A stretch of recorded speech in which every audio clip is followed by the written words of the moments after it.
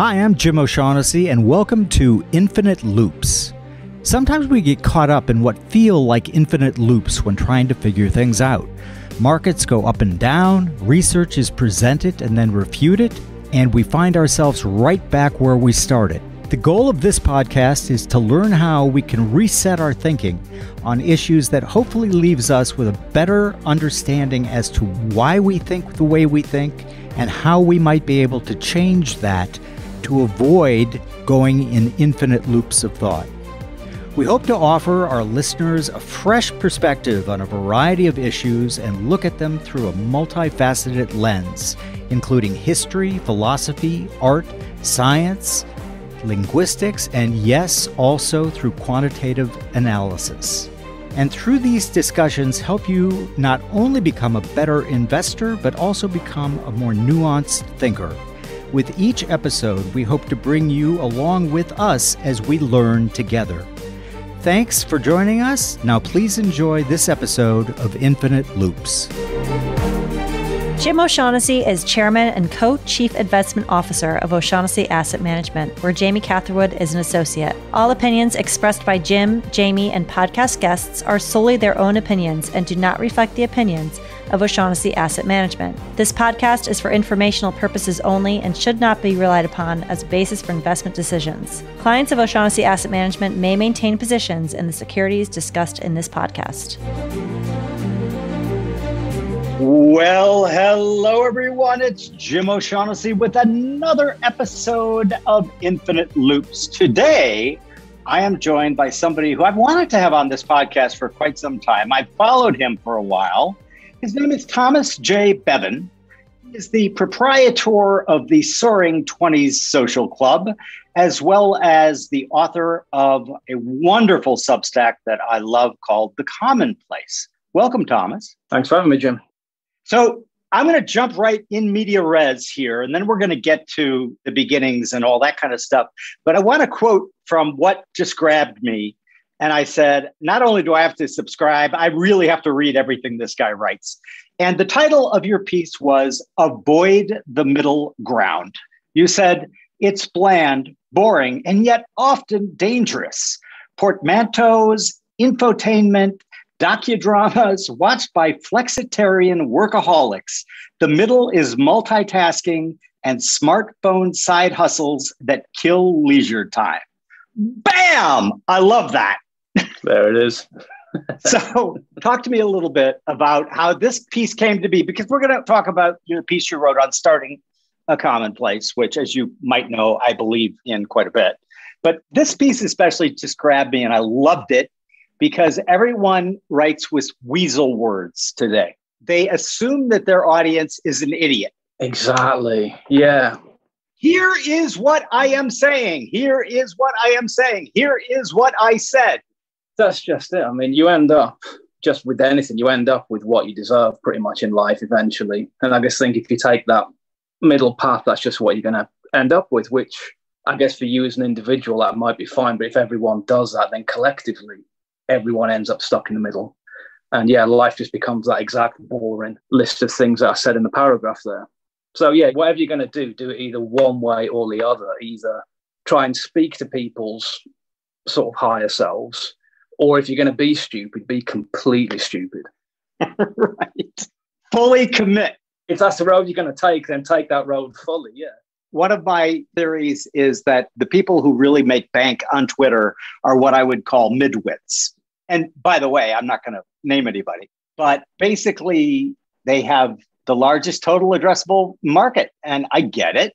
I've always known that what I do, especially my career on the investing side, and then all the other crazy stuff I do, I have a really tiny audience that is self-selected. I do very little to promote this. I don't charge anything for it. It's actually an indulgent luxury for me to be able to do this, to talk to smart people like yourself. Was there something? Were you out and about planeuring and you saw something or thought of something that made you think, God damn it, I'm going to go home and I'm going to really write this out? I'm going to say, to be honest, and this kind of goes with the idea of trying to avoid the middle, I try not to think things out. What I try and do, or what I end up doing, is I have like a ridiculously tight deadline, realize oh shit, 3 hours to get this done before it goes out, and then just do something, and that's how it ends up being. So I guess that kind of played on my mind for a while, that one, because, you know, if ever you're on Twitter, you've got that bell curve meme that you see everywhere, which I think is probably just a universal law rather than a meme. And I just realized, why just have a picture when you can just bang on about it for thousands of words? So I thought, here's the gap. That's what I'll do. I love it. It made me fully commit to you, my friend. Let's talk a little bit about the whole idea of a commonplace. This is something that I am incredibly in favor of. Hugely believe in what you call a commonplace, journaling, journal habit. Your advice that I love also, read voraciously and start a commonplace. The journaling habit can transform you. Explain. I just think, at least for me anyway, if you have just thoughts circling your head, they just effectively don't exist. They will, as is the name of the podcast, they'll just loop forever, not doing anything. And there's something to do with the actual process of starting to write things down, either whether that be your own thoughts or to generate thoughts, things that you discover from books. And yeah, from that, it actually becomes a process of starting to get to know yourself and what you actually think. And because if you do it in a commonplace context, there's no audience component, that kind of begins to generate in a very low pressure situation the first few steps towards becoming a writer. So I think if anyone is starting out or has an interest, that's got to be the first step towards this. I totally agree. And a lot of people have asked me, so how do I start this? Give me the list. And I said, there is no list. You just start writing. And as you just pointed out, you're only writing for yourself initially. So one of the things that I love about it and why I do it so much is because I think that writing your thoughts out makes you pretty quickly understand whether you know what the fuck you're talking about or not. And so sometimes I'll be, well, I think this, and then I'll start writing it and ooh, I don't think this. Do you find that occurs with you as well?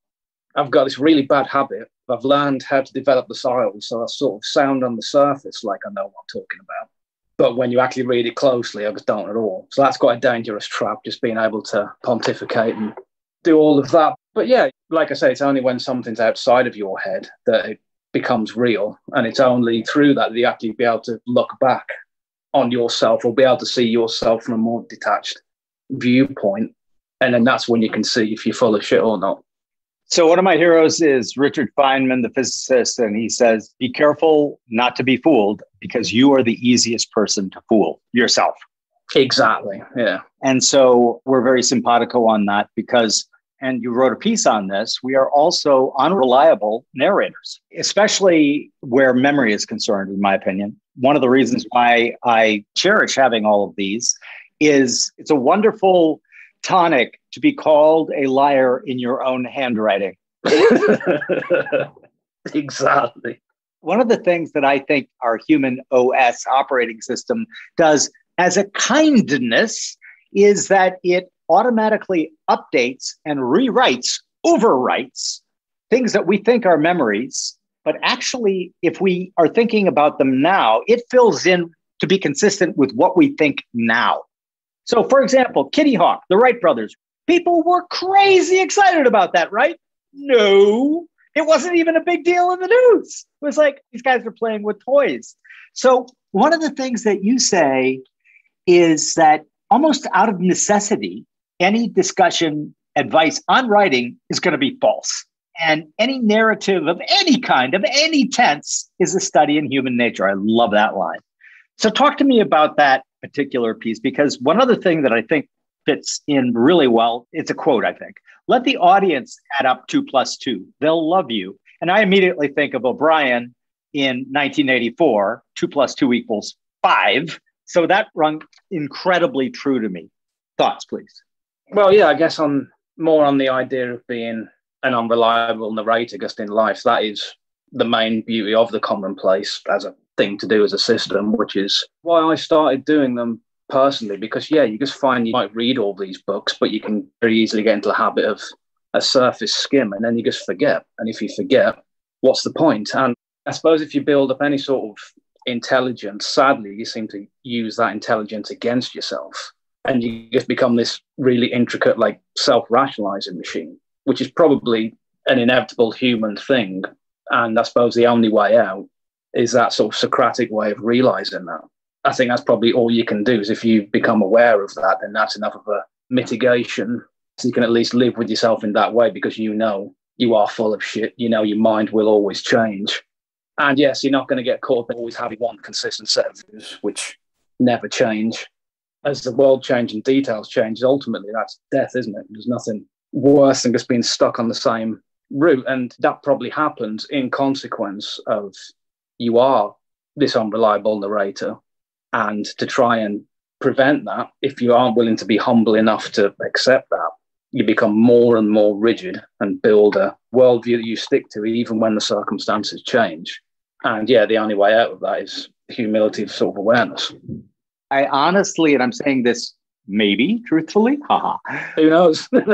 I just can't understand why people are reluctant to do this. I think of a quote by the writer, who's not a real person, by the way, Jed McKenna. But what he says in the quote is, the unexamined life is not worth living. And then he goes on to say, holy shit, that's a really scary concept.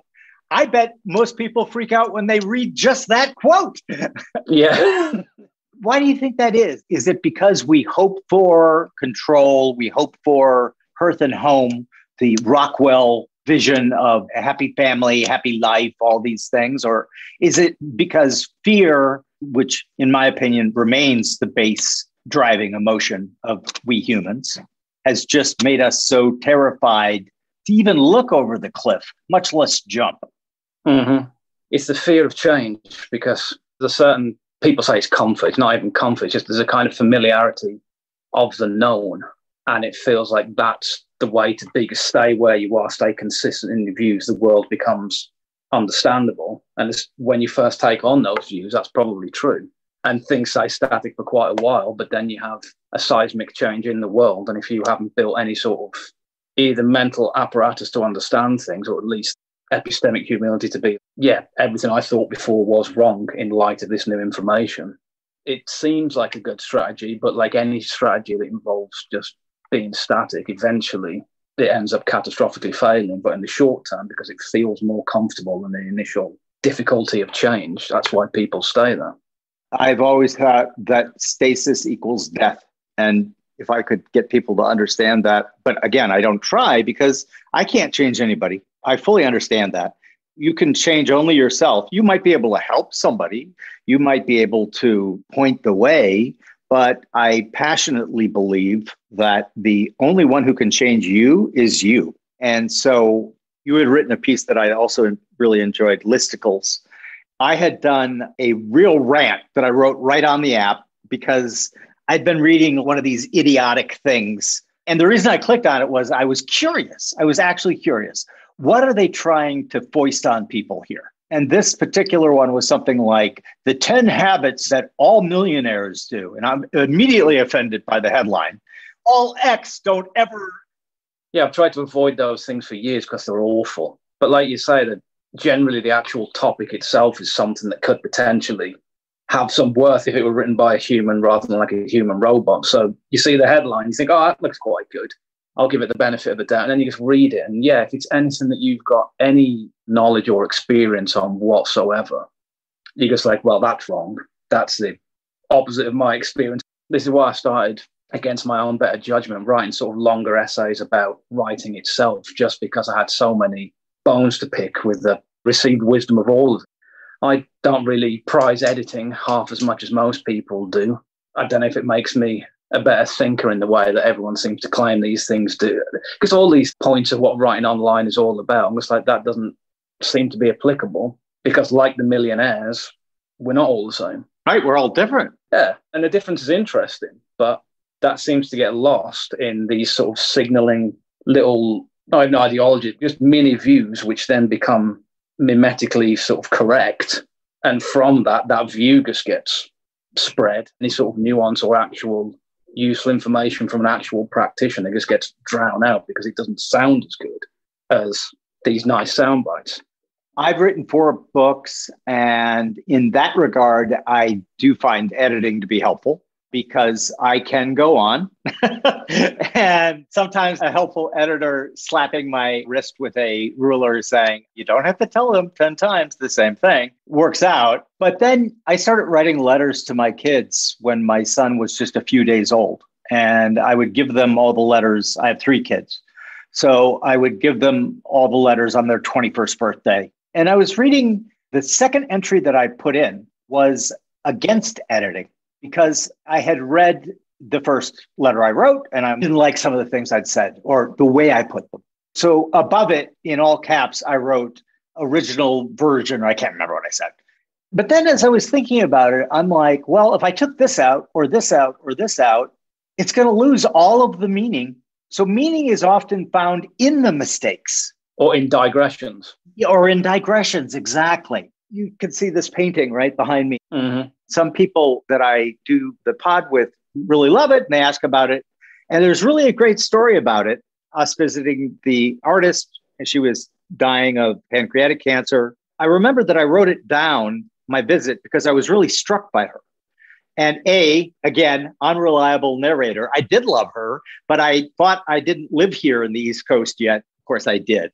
And so I was reading all of the journals from 1988, 89, 90, right before I moved here. I'm like, fuck, I know that I wrote this down and I know that it was from this period. And then I thought, now will you pay attention to your own advice? And so I went and I read the later and there it was.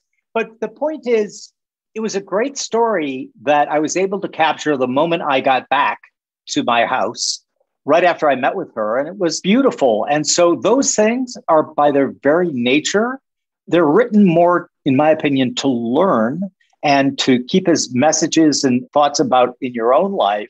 Let me ask you a question. If you were going to publish all of the stuff that you've written so far for the Commonplace, all the essays, not the film reviews or that stuff, but the essays, would you want an editor to go through them? Well, I can answer that because they will be coming out soon, the first 50. Oh, fantastic. And I guess basically did a spell check. I love it. When are they coming out? Congratulations. That's awesome. I've still got to work out the details because I'll be just publishing myself and I'm looking to do like a limited, probably 100-person signed hardback run first. Count me in. Which I'm hoping to do pretty quickly. But, you know, with all the things happening in the world, I just think if this has got to be shipped all over the world and Christmas is coming, do I do this now and it gets lost in the post forever, or do I wait until start of next year, this kind of thing? But anyway, that'll be happening in some capacity soon. And then after that, it'll just be the standard Amazon and digital route. Wow, that's great. And you decided to do that because of the impermanence of the web, the fact that every tweet I've ever tweeted doesn't belong to me. It belongs to Jack. Mm-hmm. And I love Spotify, but all those songs belong to Toby, not me. I was talking to a very young person he's an artist who I've supported, by the way. And he was here pitching me he's got a gallery that's a cooperative on 20th Street in Manhattan. If you know Manhattan, that's a really cool area. And he was here with his partner and they were saying, our hook here is that we have no social media at all. And I'm like, okay, that's interesting.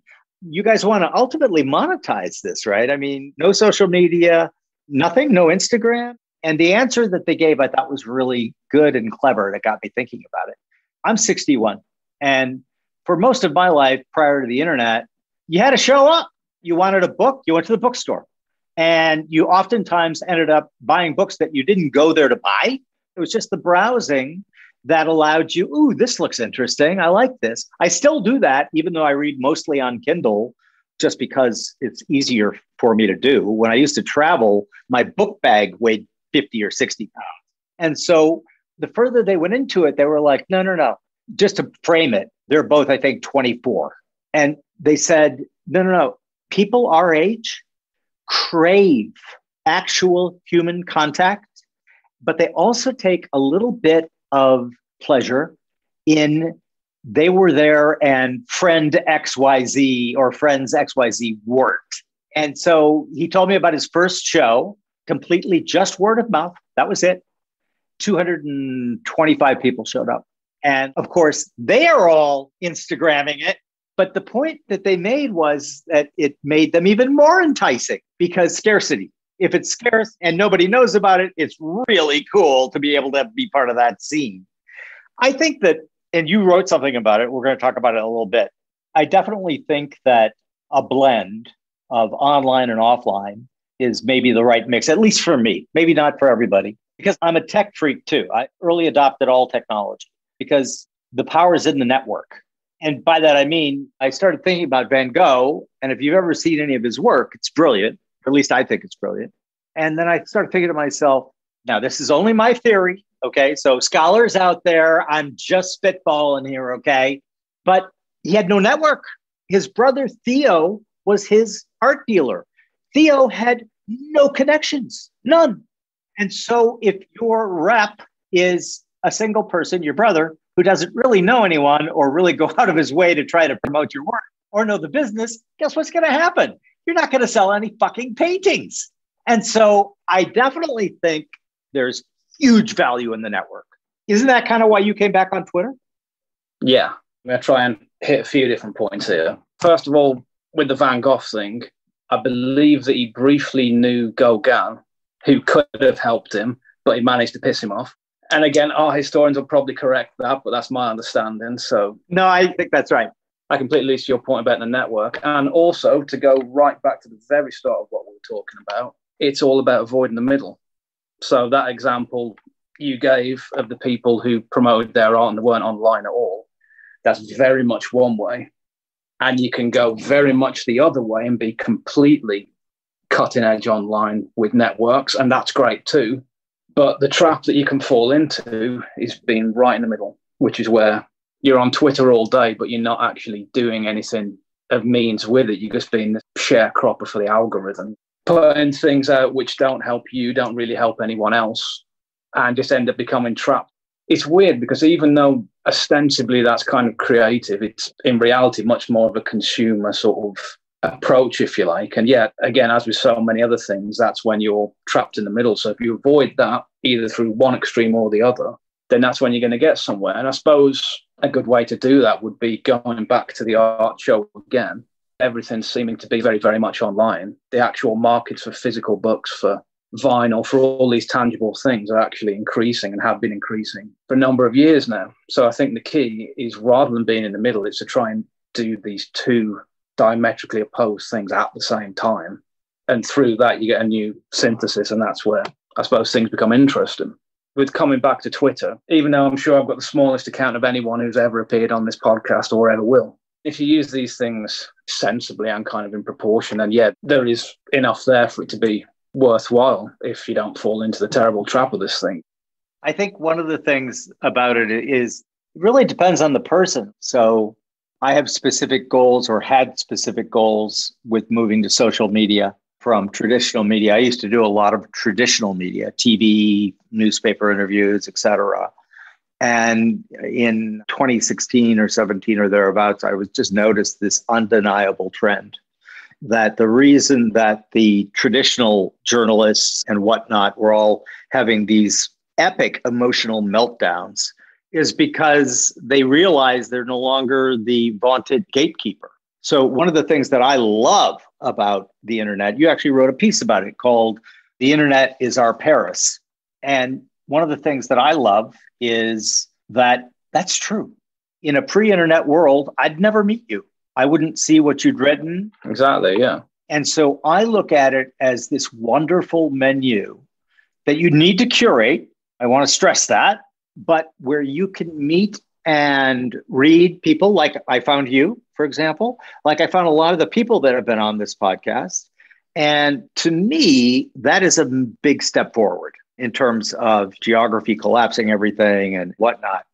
But you wrote something else, I think it was for the sovereign individual, which I wanted to talk to you about. You wrote, "We are all gamblers at heart as we make bets on the future with words and deeds."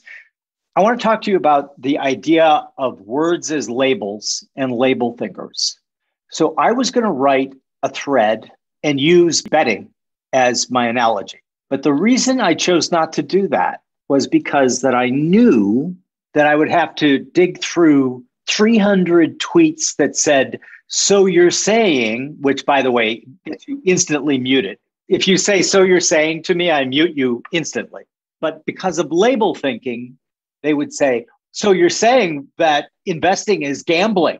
I don't think gambling is right. Therefore, fill in the blank. Do you think a lot about the way that people think in labels and not with original eyes, I guess I'd say?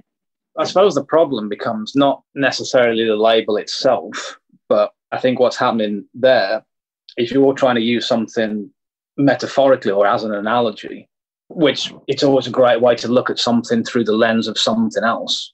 You know, if I was ever to talk about writing, I don't think I'd talk about it in terms of writing. You kind of compare it to a sport or some other activity, and in that way that frames in a different way. And I think what happens is you've got a certain set of people who have that capacity to talk about things metaphorically and read things as if it were a metaphor, but these certain buzzwords and linguistic things from certain domains people latch onto as signifiers, and then they only use them in the most literal sense and almost don't have that capacity to sort of shift the context of seeing that you're trying to explain something in terms of another. And the internet might well foster it, but it's this bizarre sort of literalism, which you just encounter all the time. It's just maddening. I don't know what has caused it. I don't know what the solution is, but it's just those guys in the replies, you know. So you need to be very aggressive in your curation as far as I'm concerned. Or just stay obscure. That's my strategy. Just go under the radar, stay obscure. You might not stay obscure. I don't know about that. What I like about you and what you write is you hit on many of the things that I think and write about a lot. And I think that this was in the same piece, the sovereign individual piece, where you said something along the lines of feudal serfdom seemed inevitable right up until the moment it wasn't.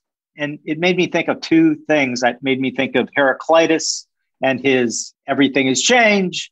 The same man can't step in the same river because the river is different and so is the man.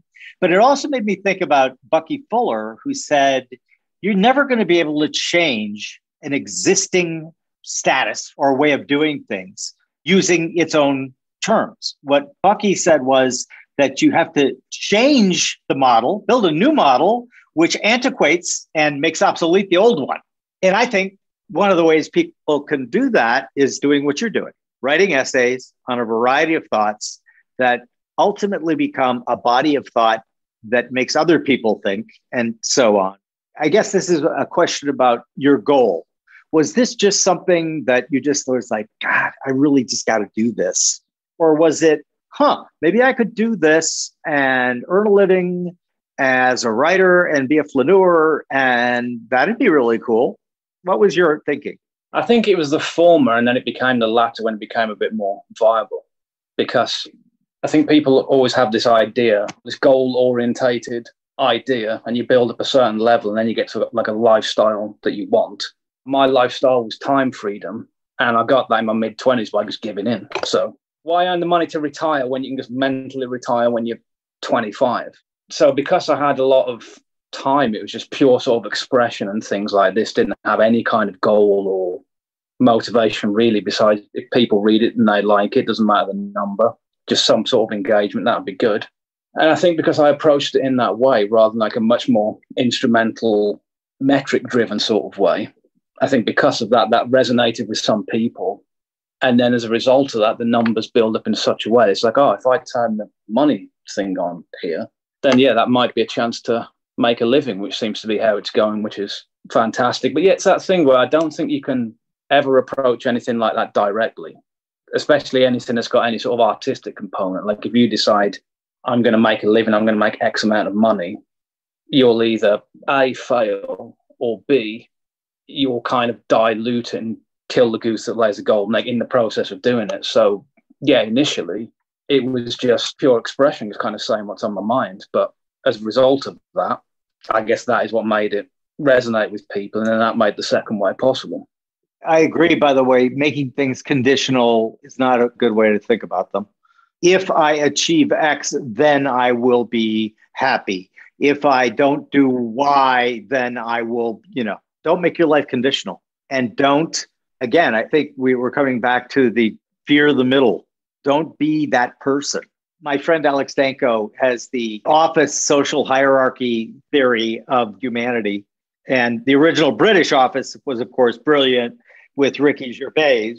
And I must say, even the American version was pretty brilliant too, because it's just a massive satire on who we are and everything there. I'm a huge believer that comedians are the truth tellers of our era.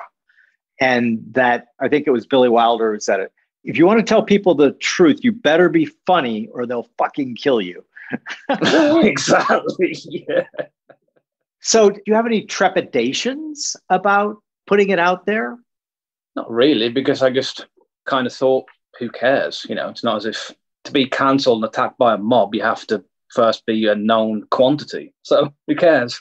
And I think one thing that the internet has done, especially that very centralized Web 2 kind of thing, going back to the listicles idea, is it's kind of de-skilled people in terms of their general reading ability. And so I'm never going to annoy anyone because it's actual paragraphs. So I've already weeded people out. It's not a problem. It's fine. I love that. Where are the pictures? Yeah. I would like you to tell me a little bit about the Roaring '20s Social Club. What's that all about? That is, and I think this is generally the way the world is going, is it seems that as things increasingly decentralize, which is the main thing of Web3, is that people seem to be forming more sort of smaller private communities, often via Discord, which is what my social club is.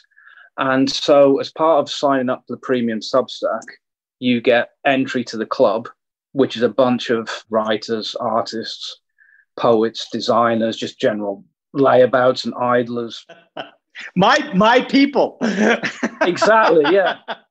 Yeah, so over the course of like a year or so, I've been trying to just lasso the kind of people who get what I'm saying and aren't completely caught up in that hustle culture or don't want to be anymore. And so, yeah, just corral them into this online salon we've created. And then, yeah, we just hang out, kind of people who want help with the writing, we do that aspect, and just so on and so forth. And that is what you get for being part of my premium Substack. So there is a tiny, tiny little charge there. And that just enables me to earn a living so I can just write what I want to write without compromise, have time for all the people there, and sort of on we go. If you don't mind my asking, where are you in the continuum of your Commonplace Substack and the Roaring '20s Social Club is making X amount of money for you? Are you at a place where you can do just that? Or is that still a little ways off? Just about. Just about. Well, congratulations. That's very cool. That is one of the things that I love about Web 3.0 is that people can do that, which I think is fantastic. And I think it will lead to, again, referencing why all the journos now are melting down, is because all of the best people are leaving that world and setting up their own Substack or podcast or whatever, and they're making bank. Not all of them are making bank, but people are making enough to make a living. It's certainly possible. Yeah. And so I love that, because talk about something that levels the playing field for creative people. Yeah. And I think for the most part, it's actually meritocratic, it seems. I agree, but that's a whole different subject. I've been doing a deep dive on complex adaptive learning systems, which are mostly anything that we use or have invented. And there's this thing that is true for bacteria and true for the stock market, and that is the Matthew effect. And what that means is in a network node of learning, the nodes that are more correct on making predictions attract a lot of additional connections, and the nodes that don't die. And so the Bible quote is, I don't know it exactly, but it's something along the lines of those, to he who has more will be given, to those who have not, even what little they have will be taken away from them. It's really brutal, but it does seem, in fact, to be operating at every level from bacteria all the way up to the most advanced social systems. And so one of the ways that I think that Web 3.0 can maybe negate that a little bit is it can provide a platform for people who are not maybe the loudest node, right, getting all the connections. But as you say, meritocracy, it would not surprise me if we did another talk a year from now and you had double the subscribers. Because what happens is the node, i.e. you, attract someone like me who would be an amplifier. And then other people see it and they're like, well, I want him on my podcast too, or I want to write about him. That talent is basically what gets rewarded there. So it can sound brutal, but I don't know. It seems like if we were going to apply that to sport, can you imagine your favorite football team just picking people off the street? It would be horrible. You wouldn't go and watch. You also wrote in a piece that I really thought was fantastic, Diving for Pearls. You quoted Nietzsche. Basically, you said, he who has a why can withstand almost any how. You're only going to be able to endure something if it is in some way meaningful for you, which is just the fundamental thing of life, really, how you manage to get on, how you manage to survive. If you don't have a sense of meaning or a sense of purpose attached to the action in question, then it was peter away. That's what keeps you going. And was that a self-referential quote? I think so to a degree. Yeah, I think that's something that you learn because suffering of one form or another is going to be an inevitability of life. That's certainly what I found. And I suppose kind of in the essay, when it's called Diving for Pearls, it's to do with these cliches of how writers and other artistic type people seem to be quite depressive and things of that nature. And I argue that is part of it, kind of going to the depths, if you like, to extract the pearl, and that's the meaning. And you bring that back to the surface and share that with the collective, which is fine if you're aware that that is what you're doing, because then as part of that, you can actually have sort of processes and things in place to deal with the stress of that. I think I kind of made a comparison of the bends when you come up too quickly and whatnot. These things are worthwhile and these things are endurable if you have a self-defined meaning behind them. And I think that is the purpose of and the way to get through the creative act. So the other thing that I've seen in all social systems that I've analyzed, be they sun kings or parliaments or whatever, it seems to me that one could spin the way things come out as a conspiracy. As you know, these people up here are telling us, oh, don't be Icarus, don't fly too close to the sun, and be mediocre. And I think that it's a naturally occurring phenomenon. And I think that when you look at religions, they also help keep social order. Who would have thought? So I sometimes think that the more change agents, as I would call you, for example, and myself, actually, the better, because it's the only way you get uncomfortable. As you, in your essay, pointed out, you go up too fast, you get the bends, you die. Mm-hmm. But without it, stasis and entropy enter the game, and it's kind of kaput. So you get this learned helplessness. And when people have a learned helplessness, they're totally surrendering their agency. And I, for better or worse, think that the only way anyone is going to make it in the world, not just this world, almost any world, is by not surrendering their agency. And so that is why I get attracted to writers like you and other people who are saying really interesting things, very thoughtful things that make me question my own thinking on any number of matters. Do you think it's an archetype? When you're doing your Roaring 20s social club, do you see an archetype there? God, that's hard to say. It's a really good question. I suppose there's probably a cluster of archetypes because there's going to be certain fundamental shared interest. It's not very much like all of one temperament necessarily, I would say. I mean, obviously it's going to skew somewhat towards introversion, but it's the internet. You can't take that as a given pretty much.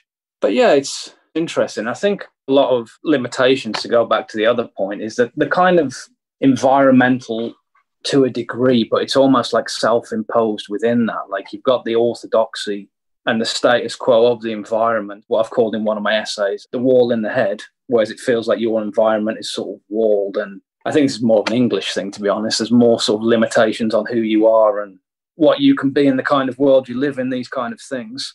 I have a lot of English friends, and that is very true. America has many, many, many faults, but one of them is not the idea that anyone can come here and if they build a better mousetrap, can in a generation become either extraordinarily wealthy or influential or whatever they want. So maybe my priors are because I was born here, but I think it might be also a function of language and accent, quite frankly. Yeah, that's definitely the component through which the class system manifests itself, Yep, absolutely. And as you might expect, I am opposed. I don't think that makes sense. So my wife is a street photographer, and literally, Thomas, she will walk 15 to 20 miles a day. And I have seen every European capital from London to Paris to Berlin on foot. And I love it, actually, to be honest, because it is the only way to truly understand a city. Yeah, absolutely. Have you read the book Zen and the Art of Motorcycle Maintenance? A long, long time ago. I think his insights are quite compelling. And one of the things he makes the point that if you're whizzing by in a car, it's maybe like your wall of the mind. You're just in your own little capsule and you're not really seeing it. Seeing London, for example, one of my favorite European cities, Paris, on foot, vastly different impression. You really can't get it any other way, I don't think. So how much do you walk? And is that where you get your best ideas?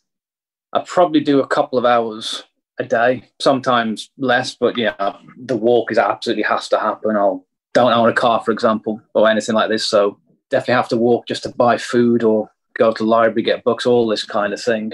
And yeah, it's where you have the best ideas, definitely. It's something to do with motion, I think, just something to do with the actual act of motion and fresh air and all these kind of things. Just you naturally find yourself ruminating at the speed that you're walking at. And you don't even realize you have problems or thoughts, but they'll just come to you and you'll try and solve them. And then, yeah, after you've done an hour's walk, you just sit home, start writing, and it just pretty much inevitably comes. Yeah, that's how I actually got the idea for my first two books, was on long walks. Is it a desultory stroll, or do you go with a purpose? Do you have a place that you're walking to, or do you just kind of walk? It's kind of both, insofar as, like I said, whether it be some food or the library or whatever, there'll be vague sort of destinations, but there's not a set route. I know I kind of need to be like over there, which is a mile away, but I might go this way and then back that way and then do some sort of really convoluted circuit and then end up at the destination, which in and of itself informs the writing. And as far as if you read my stuff, it starts here. Yeah.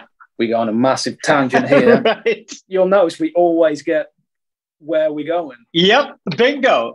Okay. So you have the books coming out. You have subscriptions getting real close to making it so you could have a living.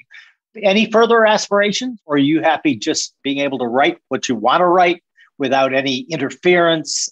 That's perfect. That's kind of the foundation. And then I think from then, the real work starts. There's definitely got to be a lot more fiction. So like middle last year, I put out some short stories, which went well.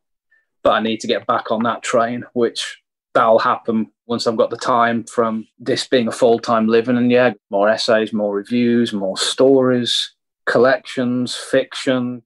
I love it. Well, this has been fantastic. You want to just tell our listeners how they can find you? The Substack is Thomas J Bevan. That's THOMAS JBEVAN.substack.com. And you can sign up for free, or you can give me money. If you're an aristocrat of the soul, you can do that. And yeah, the Twitter, that's Thomas J Bevan, but the E in Bevan is a 3. And yeah, they're the two main places you'll find me. But of the two, it's got to be the Substack all day long. Yep, I would agree. And we will put that in the show notes.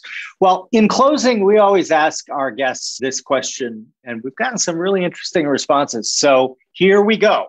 No pressure. Thomas, we are making you the emperor of the world, only for one day. You can't kill anyone, and you can't put anyone in a re-education camp. Have you seen the movie Inception? Yeah. Okay. You can incept the entire population of the globe. So they're going to wake up the next day having 2 ideas that they're going to think they thought of and that they're going to pursue. What are you going to incept in the world's population? So I think what I would do is I would implant nothing. So the day after, possibly for the first time in a long time, everyone in the world just does nothing for one day. Just a day off, a universal day off. And then maybe you'll realize that your life needs to change. Maybe you'll just be able to relax, But for that one day, just nothing. So the inception would be They're going to all wake up and say, you know what? Everyone's having a day off tomorrow. Everyone's having a day off. I like that idea. Okay, what's the next one? So it's got to be something that's universal, but because people are listening, it's got to be not incredibly boring and cliche. So that is diametrically opposed as well. Okay, so what I want is, even though everyone's having the day off and doing nothing, they've got one thing to do, which is they need to make something. Doesn't matter what it is, whether it be a poem or a painting, making something, record a song, some kind of creative thing which they need to make. And then the next day, they give it to someone else with no expectation of return. I love that. That's really great.